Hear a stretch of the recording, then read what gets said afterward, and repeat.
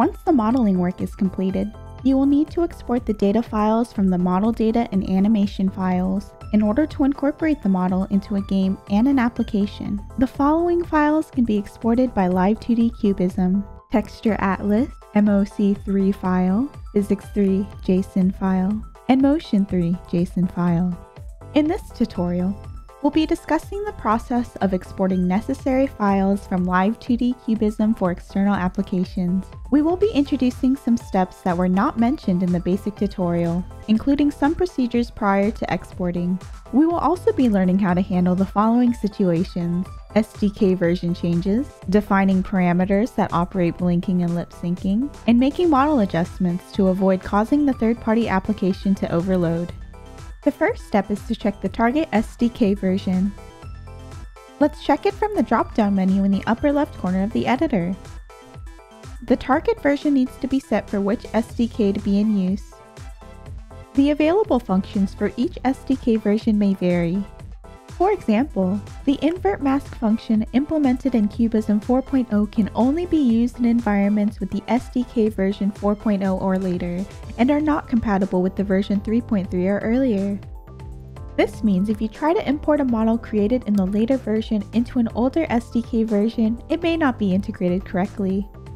The model may not be displayed or may perform incorrectly in the application.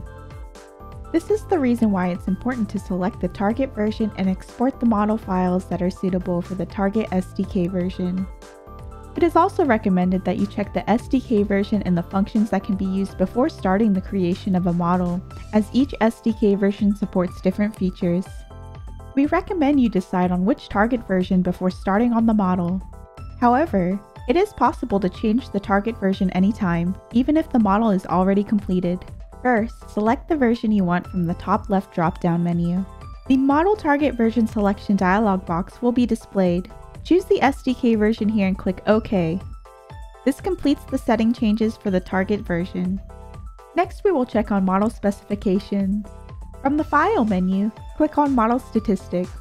In this panel, you'll be able to see the number of polygons and clippings used in this model. The model data size scales with the number of polygons. This may cause overloading issues when rendering the model in other applications. When using multiple models in one application, the ideal number of polygons should be between 4,000 and 5,000 per model that are front-facing. If there are multiple arms for posing, it should be around 6,000. If it's for an animated CG, it should also be around 6,000. Similarly for the number of clippings, the greater the number of clippings, the bigger the size. The mask ID permutation type is the number of art meshes that are used as masks. For a standard front-facing model, the recommendation is to settle around 2 to 5 masks. The next step is to create a texture atlas. A texture atlas is an image of all the parts that make up a character laid out on a map. This image is necessary before exporting. It is for the Live2D SDK applications to use. For a standard model, the texture atlas size should be either 2048 by 2048 pixels or 4096 by 4096 pixels.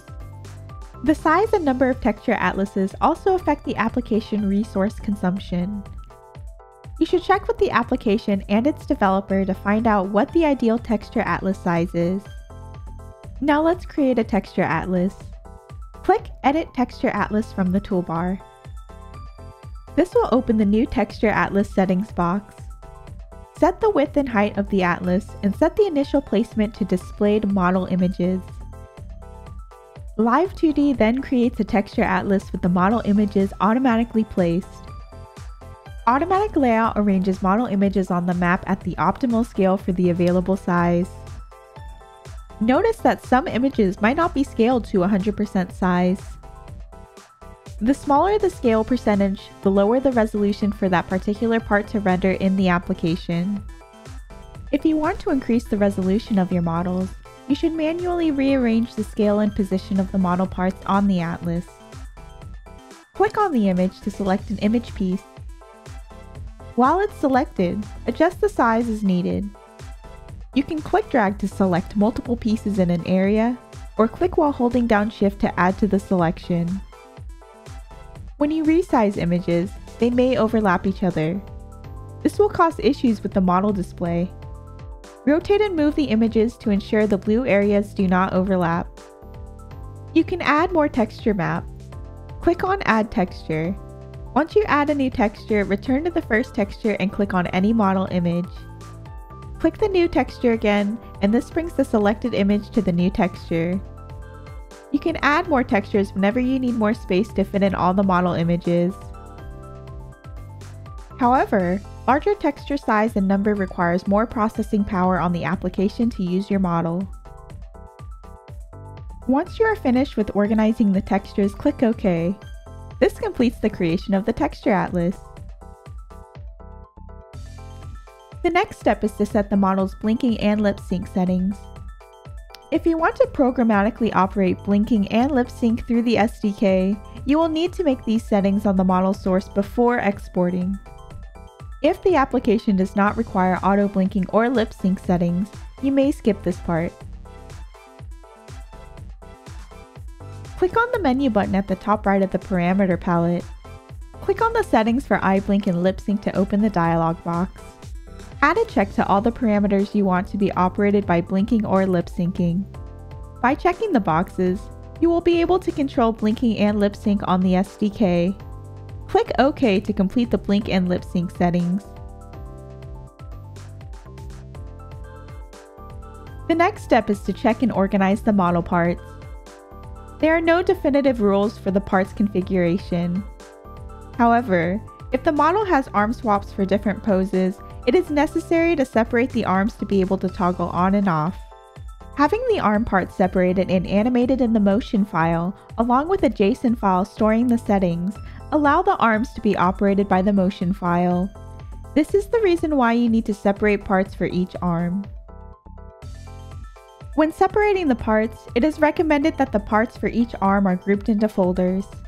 The next step is to organize the IDs of the parts and parameters. It's not mandatory to organize the IDs, but if IDs are standardized, it would be easier to manage, and you'd be able to reuse motion files for models that are built similarly. Click on the menu button at the top of the Parts palette. Then click on Part Settings to open the Part Settings dialog box. The name and part ID of the created part are displayed in a list. You can enter or change the ID by double-clicking on it. After changing the ID, click OK to apply the changes.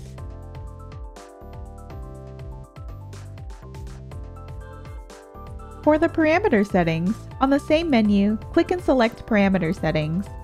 A dialog box with the parameter names and IDs will be displayed in a list, and you can enter or change the ID by double-clicking on it. Double-click on the ID part to enter or change it.